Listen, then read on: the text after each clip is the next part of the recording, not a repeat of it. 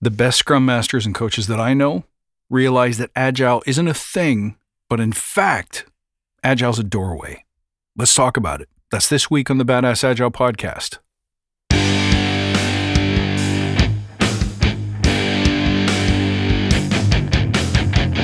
Greetings, team. Welcome to the Badass Agile podcast. I'm your host, Chris Williams.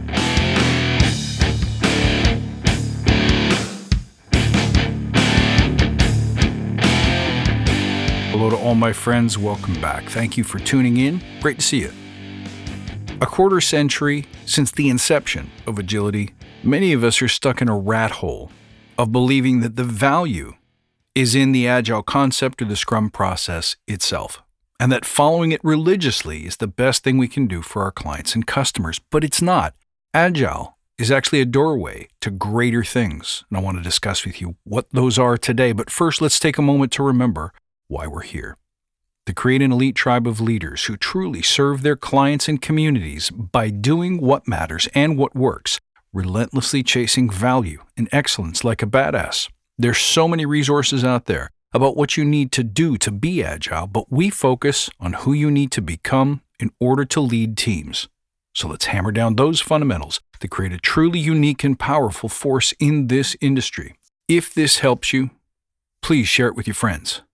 And I'm pleased to announce the start of the summer cohort of The Forge, the year-long leadership immersion experience for professionals. So if you're looking to up your game, to stand out in this current market, and truly have impact and influence with your teams, your clients, your customers, reach out to me at chris@badassagile.com.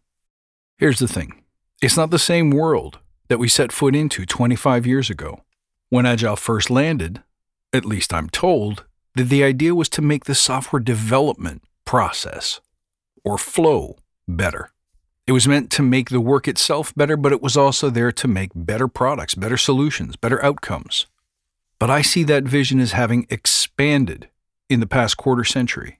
I think we could be doing so much more with it. And the most interesting leaders that I encounter understand that what we used to do in the software development room is highly applicable to a bunch of different areas of life and practice.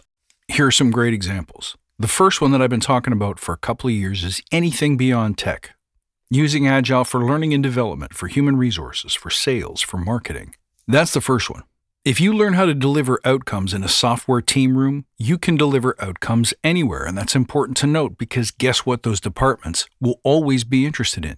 More sales, a faster process for hiring people, a faster process for implementing new policy, new pay structures, a faster process for getting learning and development assets tested and into the marketplace so that we can benefit from them sooner. The list goes on and on and on. We're no longer thinking about delivering software features or software products.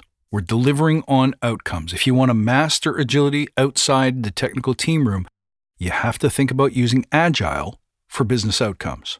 Step 2, we could take it far beyond commerce. Couldn't we bring this wonderful set of principles and even some of the techniques into places like the creative arts? See, I'm thinking now about all of the places that AI can't touch because it's not smart enough yet to do things like be creative, to come up with cool new ideas, to create real engagement, real personal connection, to be a triple threat entrepreneur. Those are things that AI can't help us do yet. So those things, those pursuits, are always going to be attached to a workflow that can be slow, prone to procrastination, prone to dragging out, prone to complexity, prone to big team bloat. But if we could bring our Agile concepts and practices to the creative arts, to innovation, then I think it would become easier to create more, better quality stuff and to do it more consistently, more fearlessly. That's what I really want. It's not that I want to see us create more content per unit time, but I want to see people who are creators get to the point of production and delivery much faster with less friction and less resistance. Which leads me to my next point. True agility is a gateway to awesome leadership. Everything that we've learned in practice. Think of all the great principles that we've learned about prioritization, about delivering in small iterative cycles, feeding back frequently. When you take those principles and add them to great leadership principles, you create, once again, a double or triple threat in terms of leadership. Not only do Agile leaders, coaches, Scrum Masters get empathy better than anybody else, they get giving and receiving feedback better than anybody else. They understand the humanity of what we do, and they're willing to prioritize the happiness of their teams. You take that and staple it to the fact that if you're using something like Scrum, Lean, Kanban, you have really great tools and techniques for actually managing the flow of work. So whether you're a mid-level manager, a junior manager, a senior leader, an executive, all of these techniques can help you. What do they help us do? They help us make better organizations, don't they? They help us make better teams, but not just inside the software delivery room. Which brings me to my final point. We should be using what we know about Agile, what we've learned in practice over the past quarter century, to solve more interesting problems. If only a few elite Agile leaders would step up and see it as their duty to contribute to help solve some of the problems that we see inside our companies, business, corporations, and beyond. Think about the problems that we've had with burnout. Think about the problems that we've had with toxic leadership. Think about what we've experienced and learned about remote work. What about digital learning? What about immersive virtual reality and artificial intelligence? All of these forces are new. And if we can help companies understand them, manage them, and strategize about them more quickly, we're providing an excellent service that I don't think we do today.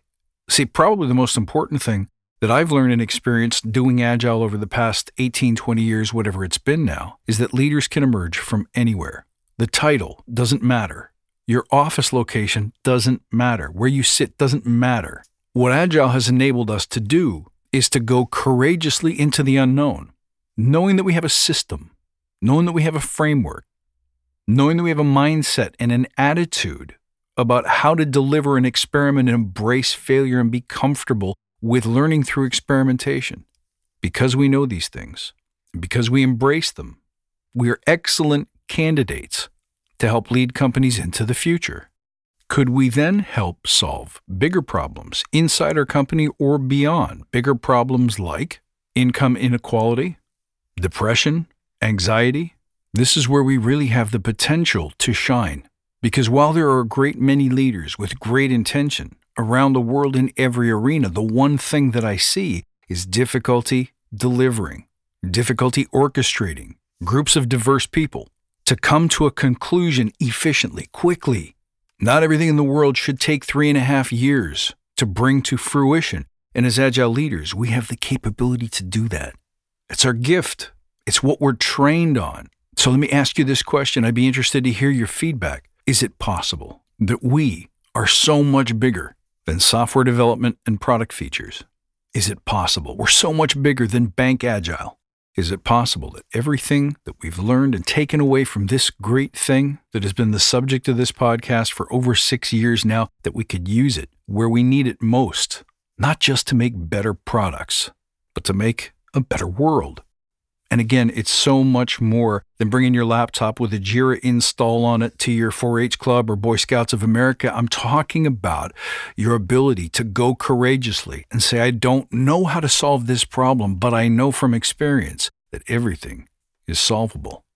Can we learn to say, I don't have a title, I don't have an office, I don't have a fancy business card, but I know that I want to help and I can see a future in which change is possible, and I want to be there to help drive it? Can we learn from everything we've experienced that we're far better to listen to our customers and say, what hurts? What do you need? How could this be better? Why isn't it working? And apply it to the real problems that are causing us pain. Because our world isn't a healthy place. I don't know if you've noticed. We could be doing a hell of a lot better. And those problems have nothing to do with CRM integration, my friends. They have to do with how we can learn from each other, how we can collaborate better, how we can deal with the realities of an 8 billion person planet that is never going to stop growing. How do we handle the division, the cruelty, the intolerance, the inhumanity? Not only can we deliver software better, we can be better as a species, as a planet. And I think Agile is the doorway to getting that done. My friends, I hope this one inspired and educated you. You can reach out as always at badassagile.com. You can find me on Instagram at Badass Agile. You can look for me on LinkedIn, and you can join the Facebook Badass Agile Listener Lounge. I look forward to seeing you next time And until then, stay badass.